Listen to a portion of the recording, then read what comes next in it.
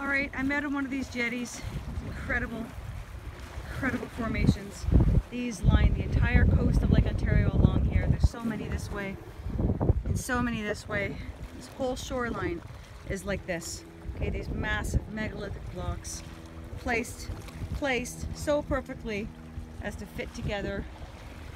I think this is, I don't think we're being told the truth at all about the shoreline. But anyway, the point of me being here is I want to show you where the gully, Gates Gully, that I explored partially last weekend, where it drains into the lake here. And you can see on either side are these bluffs. Okay, I believe they're over 300 feet high at the top, the highest point.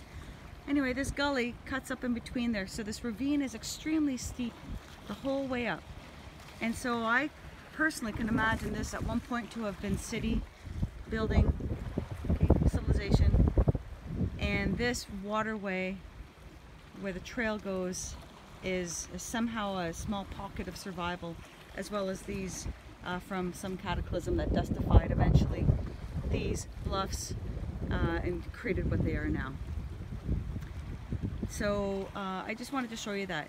I've had some people ask, well, can't people bring those huge blocks in on the ravine or on the gully? Well, maybe, sorry, my throat is dry, it's a little sore today.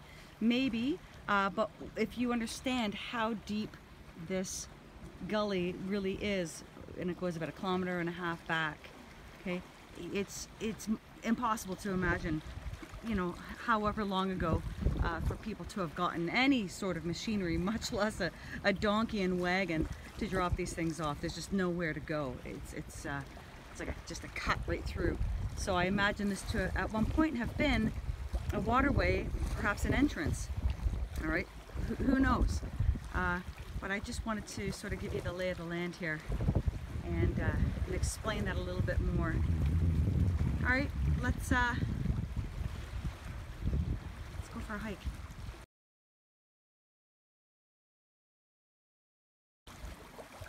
Okay, and this is interesting. I actually hadn't looked over here. Check out the exit of the creek from Gates Gully. Okay, there's the megalithic blocks, the wall over there.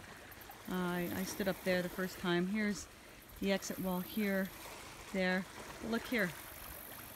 Tell me, somebody created, if somebody intentionally built these blocks like this to help reduce the erosion down through the bluffs. Like, hello? Does this make any sense whatsoever? And there's bricks all over the place here. So there's a cross section of the beautiful shoreline, and I'm standing on the other side of it right here. It's just incredible. That looks like it's something not natural. So yeah, this doesn't really add up right here at all. Okay. Especially when the creek is such a trickle as it is now. Oh, and there's a huge piece of metal. Oh my gosh. Coming right out of the bluff, the shoreline right there. Can you see that? All right, so tell me if this adds up. Okay, am I just on the edge of the shoreline, so they say. And there's a huge honking piece of bent metal coming right out.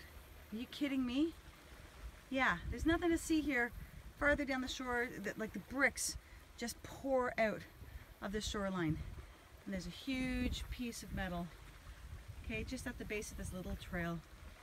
But yeah, there's nothing to see here. This is just natural. It's just natural. Nuts, eh?